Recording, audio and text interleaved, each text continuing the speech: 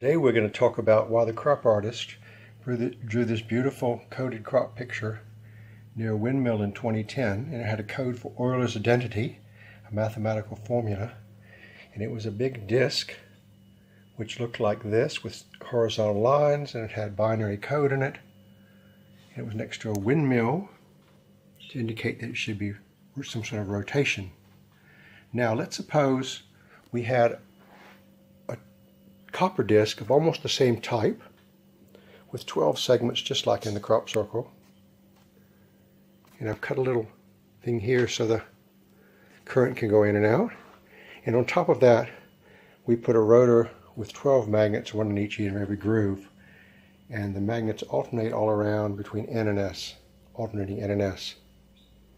We put that on top of this copper disc, and then after we do that we'll learn why they drew the crop picture. I'll show you in a minute. We put these 12 magnets on top of that copper disc and we try to spin them. The eddy currents are just tremendous. We can't do anything. We can't even spin them. If we try to measure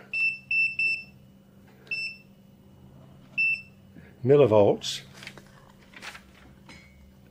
maybe we can get 1 or 2 millivolts. That's a little bit. If we try to measure milliamps, coming out of it, we get maybe a couple milliamps through these leads from one side or the other out into the multimeter as the currents flow through the disc due to the magnets. So this device is basically useless as it stands. So let's now ask why it looks so much like this and why the crop artist put all these lines in it. That's quite interesting, isn't it? Let's replace it now with another disc which is cut the same way with lines as shown. Next, what we're going to do is cut some grooves horizontally in this copper disc with 12 segments so that it looks almost like what was drawn in crops. See, this was what was drawn in crops, and we're going to put the same magnet of 12 little cube magnets alternating NS all around it, and now it's going over this device rather than the plain thing. It's supposed to spin like a windmill. It was originally coded in binary, but we're just putting the lines for electrical purposes. Now here it is. A little effort went into this, and you can see leads come off the side into a multimeter so we can measure current and voltage. Now remember, the one with no lines, we couldn't even spin it.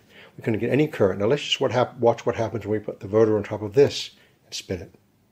Here we are now. We've put this 12 magnet rotor on top of the disc with all the little holes in it, and now it spins at least 10 times more freely. A little bit of friction, but it's spinning quite freely. And if we measure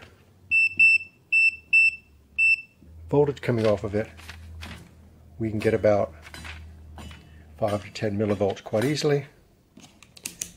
If we measure current coming off of it, we can get a few milliamps without doing anything, 5 milliamps or so without doing anything. The major thing is we couldn't even turn it before, and now it spins quite freely. Look at that. And the reason is all these little lines in the disc reduce eddy currents, and it allows the magnets to spin through the disc. So let's do a final comparison. This is the disc with the lines in it with the magnet spinning over. It's friction, but you can still spin it. And let's put the other one back and see now. Now this is the same magnetic rotor over the disc with no lines cut in it. I can hardly turn the thing at all. So the other one spins at least 10 times more freely. The eddy currents are just tremendous here. We can't do anything with it. It's completely useless. As a final reminder of what we've done today, we've got 2 copper discs, 2 millimeter thick and about 300 millimeter wide. This one with all these horizontal lines in it would be not perfect, but it would be a reasonable AC generator with 12 magnets spinning over it. This one would not, because the eddy currents are so high. Here's some magnets we just tested it with, and that's why they drew this crop circle in 2010. So we'd build the device, and here it is. Here's a device. It's coded. It says high, actually. A mathematical formula. It says spin and then high. So this device is useless. 12 lines with no currents. But we put the lines in that it becomes potentially an effective AC electrical generator. And that was why they drew the crop picture. They're showing us electrical information in crops. Does everybody get that now? Thank you very much.